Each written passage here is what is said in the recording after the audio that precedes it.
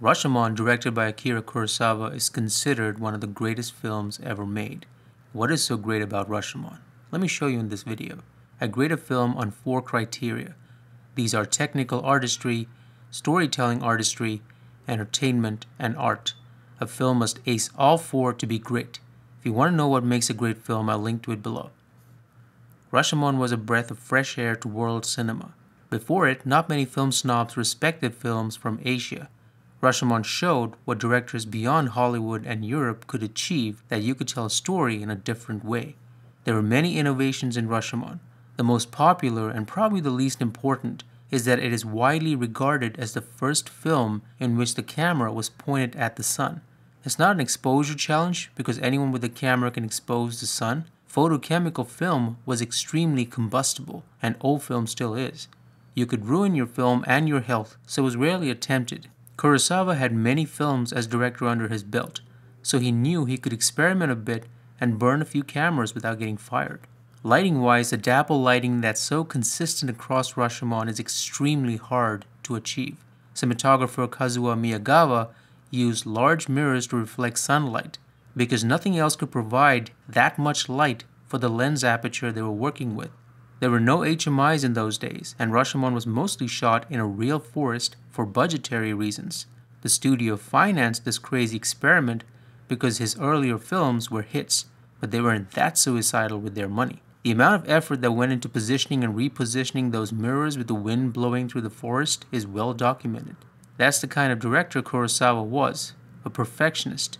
The dapple light brings a magical feel to the entire forest, as if the characters are deep in its clutches and can't escape. The forest is all around them like a dream, and this feeling can't be shaken off. Contrast that to the courtyard scenes in open daylight with the sky clear and visible.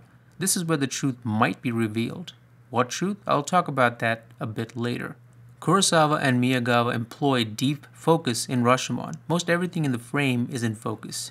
Later in his career, Kurosawa moved towards telephoto lenses, but for most of Rashomon, it was a standard set of focal lengths you'd have found in most films. I've explained this in greater detail in my video on the lenses Akira Kurosawa used.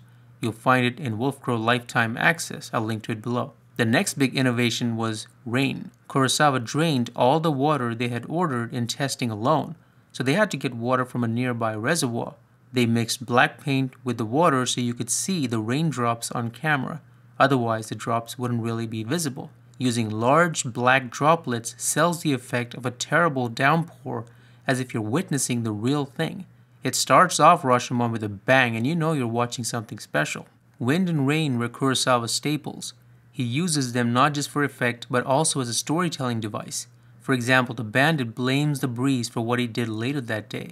The production design was sparse but important. The broken gate, named Rashomon, was an extant gate at the time that was referenced and reconstructed for the film. It was built during the Heian period and fell into ruin in the 12th century, which is the period the film is set in. Kurosawa could have really used any era for this story, but he deliberately sets it in a period of turmoil and chaos, where man has to be constantly on guard against his fellow men. You can't trust anybody, and that is the very core of Rashomon. Rashomon is a story of rape and murder. There are 4 witnesses, a woodcutter, a samurai, his wife, and a bandit. Now here's the problem. Their stories don't match. The murderer changes identity depending on whose story we're watching. This phenomenon is something police officers face daily in a crime scene with witnesses. It's hard for people to agree on the details, even the most obvious ones. Today, the name for this problem is the Rashomon effect, the unreliability of witnesses. Rashomon is structured as a murder mystery. I got a bit cheeky a few years ago and found a solution to the mystery. I made a video about it and also explained the importance of Rashomon as a work of art. You'll find it in Wolfcrow Lifetime Access. Back to the story. Whom do we believe? Every story is plausible because all we can do is depend on the accounts of each eyewitness. This means the actors playing those roles must be terrific, and they are. Toshiro Mifune is at his best here. He had to add layers and slight changes to his character depending on whose point of view is being told. To many, he was the standout. To me, though, I was mesmerized most by the work of Machiko Kyo. Not only does she stand toe-to-toe with Mifune, I believe she outclasses him. Editing is another incredible draw in Rashomon.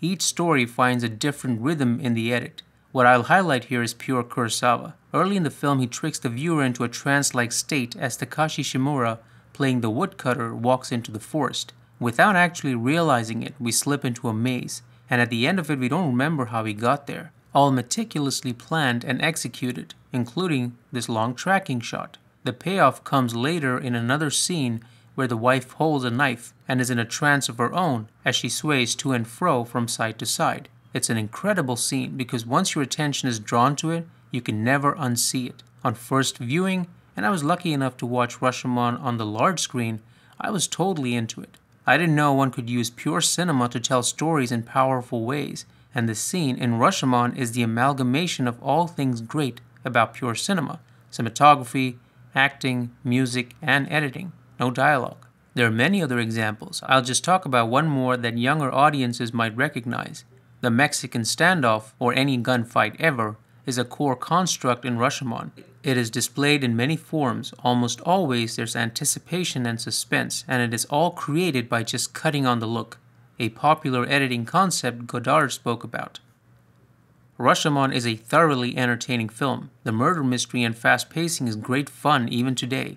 A lot of people will be surprised to learn the average shot length in Rashomon is shorter than the average at the time. It's closer to how films are paced today. It's rewatchable not only for its finer points, but also as a mystery you'll be itching to solve.